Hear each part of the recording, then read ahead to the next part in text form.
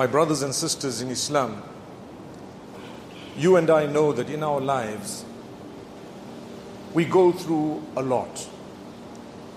Health matters. Sometimes we run from doctor to doctor, literally pillar to post. We struggle sometimes with our health. Sometimes financially, we happen to face so much of difficulty that we think to ourselves, when is this going to end? How long am I going to continue struggling in this way? And it becomes a battle, sometimes from riches to rags, and sometimes the opposite may happen. But we'd like to concentrate on the difficulties that people face. You and I know that things are becoming expensive. We hear about the dollar going down, the rand going down, etc., prices going up. Very rarely do we hear of prices coming down. A lot of the times my experience is when they want to raise the price of fuel, they actually drop it to make you feel like something good happened. So they drop it by 50 cents, only to find out 1 month later that they raised it by a whole rand. So it was to make you feel good. Or sometimes they raise it by a rand and drop it by 50 cents. Effectively, they've raised it, but in a way that you were okay with it. But we never hear of it coming down in a way that it hasn't gone up or going further down. 2 or 3 price drops all at once. A lot of the times when a difficulty strikes, it's not just one. One, and it's followed by another one, and it's followed by a third one. Hardship. Imagine Allah subhanahu wa ta'ala, the most merciful, the most kind, the most compassionate, and yet we are struggling. Subhanallah. This is what a weak person might look at. He might start thinking, how come Allah is so merciful, but I can't make ends meet? I'm struggling to put a plate of food for my children and my family members. And how come I'm looking for a job, but I haven't found one? And why is it that I'm trying to pay my debt, but I cannot? Sometimes we have family problems, difficulties in the house. We're trying to solve a matter in the family, and we simply cannot. Someone, somehow, somewhere is just so stubborn.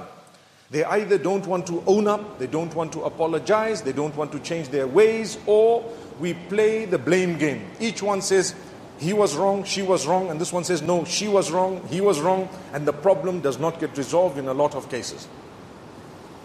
So, we go through so much of difficulty and hardship in that regard as well. In the community, we have issues. This man, the other man, that auntie, the other sister, etc. This organization, that community, this masjid, the other masjid, those trustees, these ones, problems, difficulties. And it's so bad because as Muslimin, we would have thought that perhaps when we have more than one Islamic organization, they would cooperate. Rather, nowadays, it's like a business. It's like, how did you open a business similar to mine?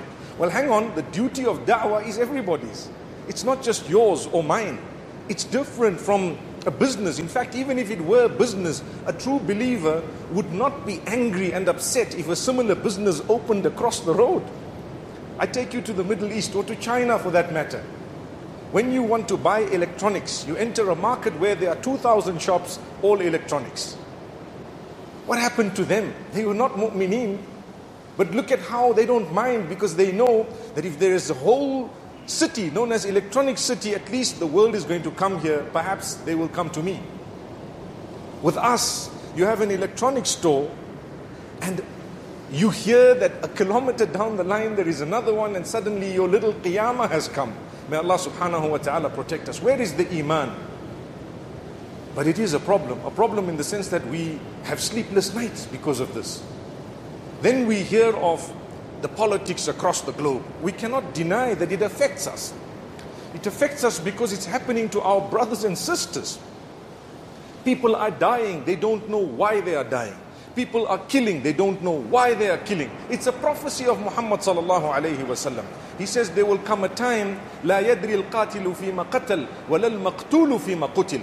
There will come a time as a sign of the hour that the one killing won't know why he's doing it. Perhaps just an instruction, or he's just feeling good about it. Look at what's happening in the States. Every other day you hear of a sporadic shooting. I'm not talking of Muslims. Sporadic. Someone perhaps mental, someone perhaps whatever else it was, driven by racism, driven by hate, etc., coming forth and shooting. Who? Random people, anywhere and everywhere. Why? He doesn't know. And why were those murdered? They don't know either. That was prophesied by Muhammad sallallahu alayhi wasallam. So it affects us and it bothers us because, number one, part of the Muslim ummah. Number two, humanity at large. We care for humanity too. Many people say the Muslims only care for their ummah and for their type. That is not true. We care for humanity. We are taught to care for the dogs and the cats and the animals as well. We are taught to care for the ecosystem as well. The difficulty is, if there was a dog drowning and a human being drowning, you had to prioritize as a Muslim to save the human being, and perhaps thereafter hope that the dog is still okay, that you can actually go and save it. But you cannot say, I'm a Muslim, people are saying we only care for our ummah, let me save the dog. You cannot say that, because in that case you were foolish. It's a human being, it's life. This is why the Quran says clearly, وَمَنْ أَحْيَاهَا فَكَأَنَّمَا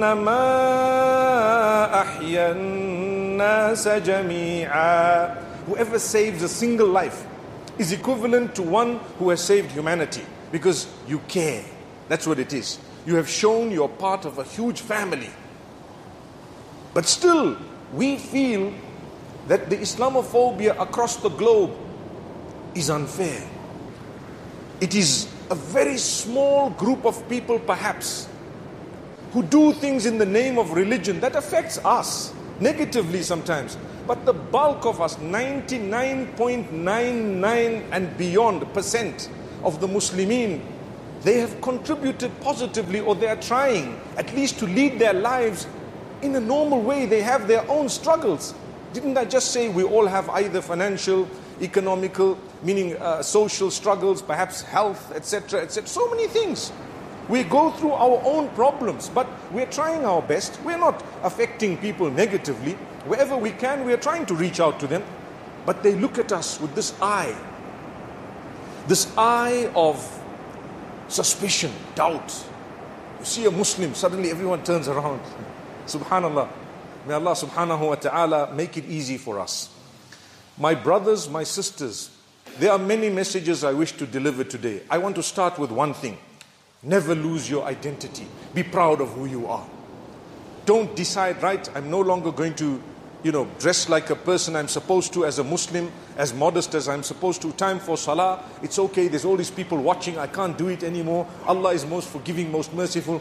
That's the reason why people think that those who are religious are bad, because we become too few in the eyes of the people. Too few. We're doing it for the sake of Allah. But when people whom you interact with on a daily basis realize you're a good Muslim who prays 5 times a day, who's actually fulfilling whatever Allah wants him or her to fulfill, eating halal, ensuring that you're modest, you are clean, you are upright, you are moral, you are not vulgar, that's when they realize, actually the Muslims are the best of people. But the difficulty is we want to hide it. I'm not saying we've become bad, but sometimes we give up certain things, We're too shy to admit that I only eat halal. Take a look at others, they'll tell you we only eat kosher and that's it. And we are stricter than any one of you. That's what they've said. I've had a few discussions with some of the Jewish people, and subhanallah, hats off to the fact that they are so strict sometimes with this matter of kosher that I feel to myself that perhaps we need to learn a thing or two regarding strictness. May Allah subhanahu wa ta'ala make it easy for us. So politically then we have the wars that are happening. The wars that are happening, unfair, politically motivated in most cases. And who is struggling and suffering? The Muslims. And it's made to look like we're the bad ones. Yet if you look at the root of the problem, wallahi you will find it does not lie with the Muslims. If you look at the root of a lot of the problems and the wars and the fighting and the killing, those who are honest enough to face facts will confirm that it wasn't the Muslims. Subhanallah. People started this. Now, When you start something, you need to know it will have an effect, an impact, skittle effect. Sometimes you won't be able to control where it goes, but who started it? Don't blame me. May Allah subhanahu wa ta'ala grant us ease. We are now trying to resolve a matter that you created. We are now trying to resolve a problem, an issue. We are trying to contain that which is an inferno that is raging. And who started the fire? May Allah subhanahu wa ta'ala grant us protection. May Allah make it easy for us. So it's frustrating. Everyone is frustrated because we see what's happening in Palestine, for example, for ages. The oppression. So much is happening, we can't even talk about it. It's not just a topic on its own, it's a lifetime to discuss. And it's been happening since most of us in this masjid were born. We've known about it. Frustration upon frustration. Every year you hear about, this killing and people fighting. Why? And then we look like the bad ones. And then history, what people try and do is, they try and change history to make it seem to the world that what is happening today is actually the fault of the Muslimin. Subhanallah. Conveniently, the Muslims will also, some of them who don't know and they're not prepared to go back into history to see what exactly took place. They will say, yeah, that's right. Astaghfirullah. Astaghfirullah. May Allah forgive us and our shortcomings. We need to remember and we need to learn. You need to know your history. You need to know where it started, why it started. Why is it that this is happening? The issue of Palestine is at the heart of every Muslim. Not just Palestine. Take a look at how the Middle East has been completely destroyed. And people blame every one of us. Yes, it is true that we are to blame for the infighting. We are. But take a look at the trigger. How did it trigger? Where did it go? May Allah subhanahu wa ta'ala grant us the ability to resolve these matters. With all this frustration, you have unilateral announcements suddenly. This is the capital. It's like saying Harare is the capital of China. And the whole world says, wow, yes, great, it is. Wow, you look like a fool. Subhanallah. Harare, the capital of China? Subhanallah. May Allah subhanahu wa ta'ala grant us ease. So it's important for us to know why is it that this is bothering the whole Muslim ummah. But my brothers and sisters, I want to tell you, in this frustration, we can do 2 or 3 things. We can either sit and forget about it and not do anything about it. That's not a good mu'min. Number 2, we can either do things that make matters worse. Worse meaning you start hitting innocent people around because you're venting your frustration. So you decide, every Jewish person is my enemy. That's not true. That's not true. A lot of the Jewish people support the Muslim stand. I'm sure you may have seen that. Every Christian person out there deserves to be harmed. That's not true. So don't think that by you venting your frustration in the wrong way, you're going to be helping the ummah. Instead, you're going to be making matters worse. You have to understand, it's our duty to explain this. However, my brothers and sisters, a group from amongst us, and we need to make sure that the majority of us are in that group, if not every single one of us. According to the level that Allah has given you, you need to do something about it.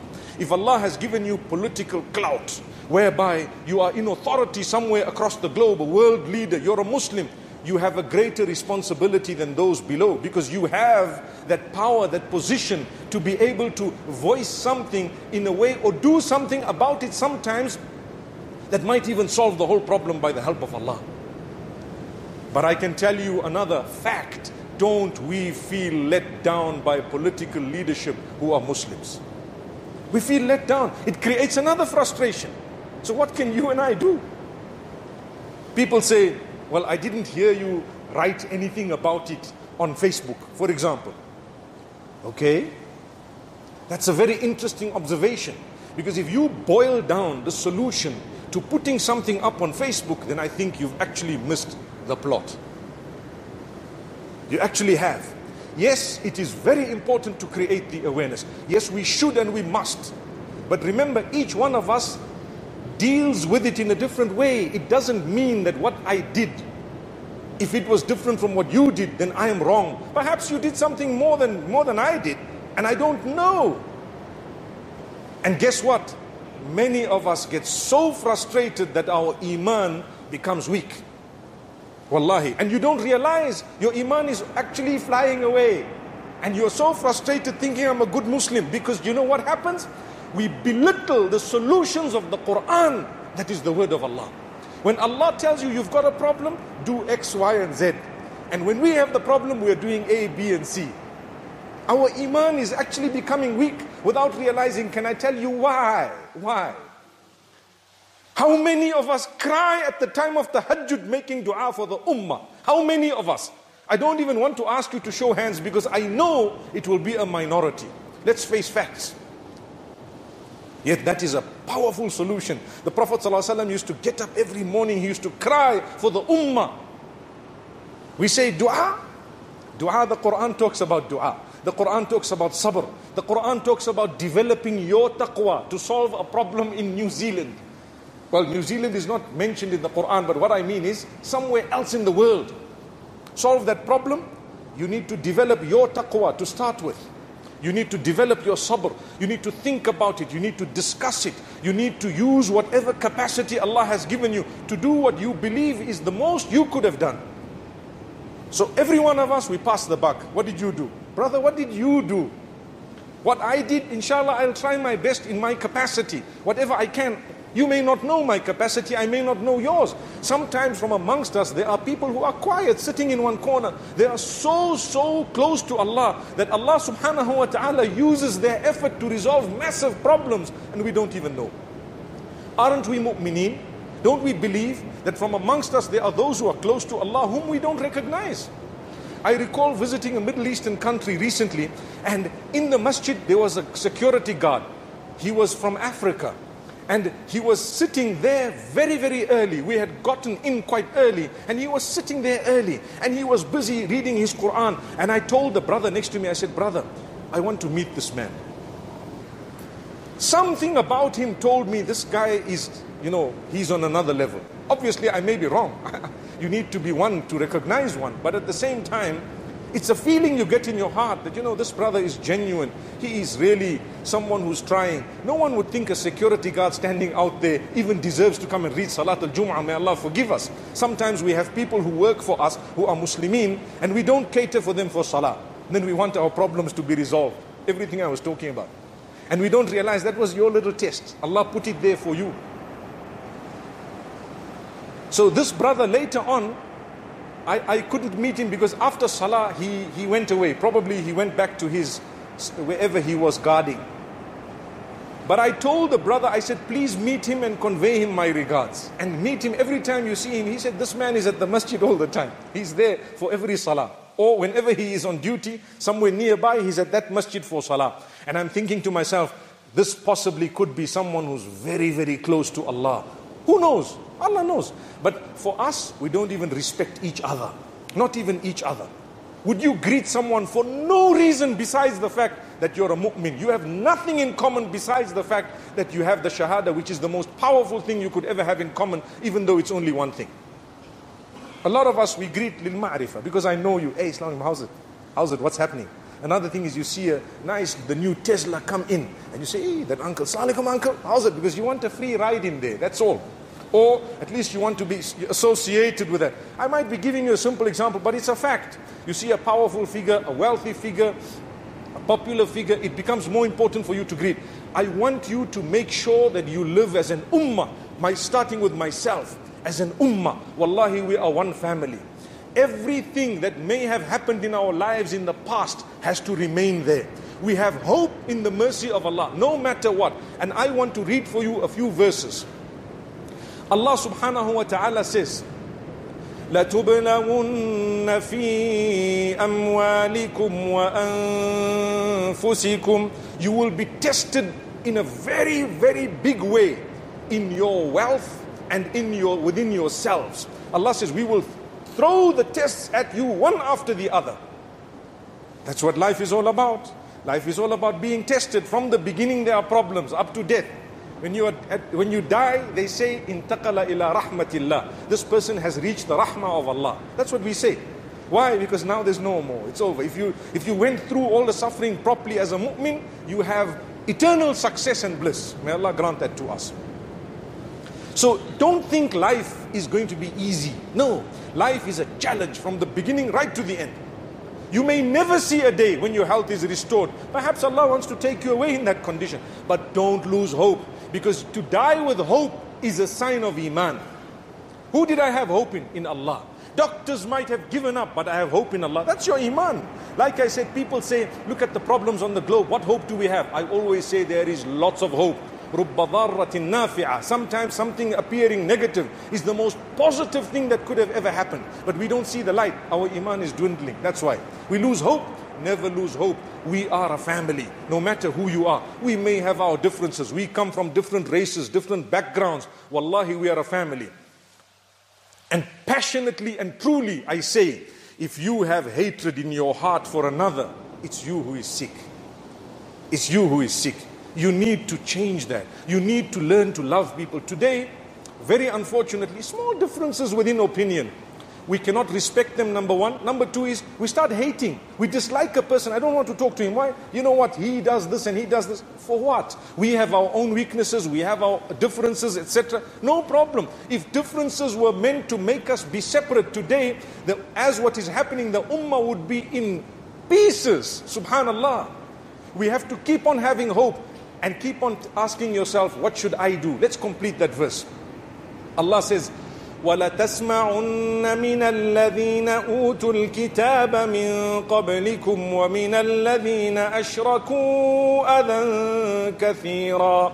You will hear a lot of abusive statements from the people of the book before you and from those who associate partners with Allah, meaning from people who don't believe, from the non-Muslims. You will hear a lot of abusive speech, a lot of that which is not correct against you, whether it is vulgar, whether it is false, accusation, everything. Allah says you will hear it. لَتَسْمَعُنَّ. It means definitely you are going to keep on hearing that. Where is this verse? Surah Al-Imran. Allah subhanahu wa ta'ala says, وَإِن تَصْبِرُوا وَتَتَّقُوا فَإِنَّ ذَلِكَ مِنْ عَزْمِ الْأُمُورِ. Simple solution, but our Iman doesn't want that solution. What's the solution? Allah says, if you bear sabr and you develop your taqwa, that's the best thing you could do. In the face of someone who says something against you, vulgar, accusation, anything bad, the Quran is telling you sabr and taqwa is your best bet. Allahu Akbar. But like I said, our Iman is so weak, we believe that the sabr and taqwa actually will do nothing. That's where we've got to at the moment. You say, how long are we going to have sabr for? Why? Sabr. Have sabr right now and have it for as long as it takes. Then what do? That does not mean that you don't protect yourself. That does not mean that you don't defend yourself. That does not mean that you don't do something within what Allah has permitted to resolve the matter. For example, a thief comes in. We have so many carjackings, hijackings, etc. So may Allah protect us all. We have murders that are happening on a daily basis in this country, in so many other countries, from thieves, from people who maybe not religiously motivated or politically motivated, but just simple crime. It's happening. Does that mean sabr and taqwa? Hang on, just leave it, it's okay. No, you follow it up. You need to make sure you've covered your home. You try to hunt who was that. Try and make sure that they are penalized or they are caught, etc., etc. Or at least the minimum you could do is save yourself, protect yourself, do something. Have the CCTV or whatever else. Not because that is going to actually save you ultimately, but it's part of what Allah has asked you to do. It's part of what Allah has asked you to do. So therefore you will do it. So Allah says sabr and taqwa. There is another verse in the Quran, also in Surah Al-Baqarah, where Allah speaks about how He's going to test every one of us with a bit of fear, with loss of wealth, with loss of your health, with matters in your lives, within yourselves, etc. And Allah subhanahu wa ta'ala says, whoever bears patience, indeed those are the successful. Give good news to those who bear patience. وَبَشِّرِ الصَّابِرِينَ. Give good news to those who are patient in this regard. And then I want to end with 3 verses of Surah Al-Talaq. Very important verses. Many of us feel we are trapped, either in our personal capacities, our personal lives, trapped in the sense that you got a marital problem, you got a health problem, you got a financial problem, some form of an issue within some circle of your own, and you feel that you're trapped. Allah is telling you never to lose hope. Continue trying, and a day will come. You make sure you do your bit. Allah will do His bit. Remember that. You keep on having faith. Listen to what Allah says. وَمَن يَتَّقِ اللَّهَ يَجْعَل لَّهُ مَخْرَجًا. For as long as you are prepared to develop your taqwa, your consciousness of Allah, your relationship with Allah, Allah says, whoever develops that taqwa, I will open a way out for them from a place that they never ever thought it would open from. يَرْزُقُهُ مِنْ حَيْثُ لَا يَحْتَسِبُ. Allah says, I will grant them rizq. Sustenance is not only wealth, but it includes wealth. It's all, your whole life is sustenance. Who you marry is also sustenance. Your life is sustenance. Whatever Allah has provided for you is sustenance. Allah says, we will sustain you from a place you never dreamt of, you never imagined. A verse down, Allah says, وَمَن يَتَّقِ اللَّهَ يَجْعَل لَّهُ مِنْ أَمْرِهِ يُسْرًا. Whoever is conscious of Allah, the minimum that Allah will do is to make matters easy for you. You might struggle, you might go through the struggle, but you will be content, you will be happy, you will be okay with what Allah has chosen for you. That's the minimum, to say the minimum. Otherwise, Allah will create even greater ease, which is also included in the same verse. So the moral of it is develop our taqwa. Every time we hear ittaqullah, ittaqullah, ittaqullah, but we take it for granted. The hope we have in Allah is connected closely to your taqwa. How can I want Allah to help me when I haven't helped what He has asked me to do? وَلَيَنْصُرَنَّ اللَّهُ مَنْ يَنْصُرُهُ. Allah's assistance will come to those who fulfill what Allah has asked them to fulfill. And keep on going. There is another verse in the Quran where Allah says, أَمْ حَسِبَتُمْ أَن تَدْخُلُوا الْجَنَّةِ. Long verse. Allah says, do you really think you're going to go to paradise when the tests that came to those before you have not yet come to you? مَسَّتْهُمُ الْبَأْسَاءُ وَالضَّرَّاءُ. War came to them, harm came to them. They were struggling with health matters and problems and plagues and so many other difficulties. They were shaken completely until the messengers from amongst them said, when is the help of Allah going to come? And Allah says, you continue in your taqwa. Ala inna nasrallahi qareeb. Indeed, the help of Allah is very near, nearer than you think it is. Have hope.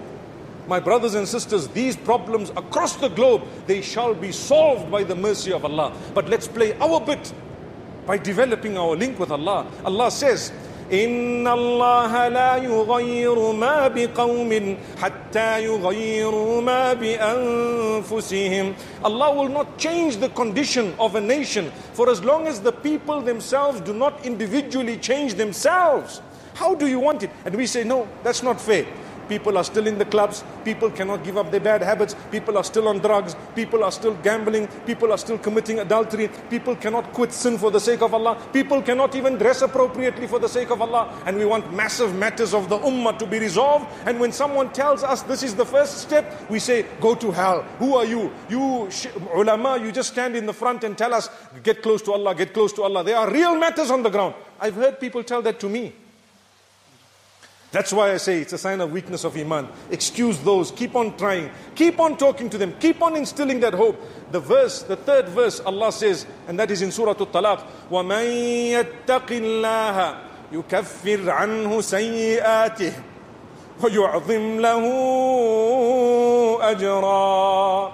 Whoever is going to develop his or her consciousness of Allah and closeness to Allah and the piety levels, Allah says, even if that problem is not solved the way you want it to be solved, we will subtract your sins, expiate them, swap them into something good. Allah says we will cancel your sins. And you know what? We will expand and make grand your reward. You will have a great reward for the sabr that you bore. That sabr is from Allah. My brothers and sisters, a lot has been said.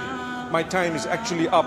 I hope and I pray that what I've said today can help me develop the love I have for every single one. And may Allah subhanahu wa ta'ala help us all to develop our link with Allah in a way that really we feel what has been said in the words of Allah subhanahu wa ta'ala to be true solutions for the problems that we face.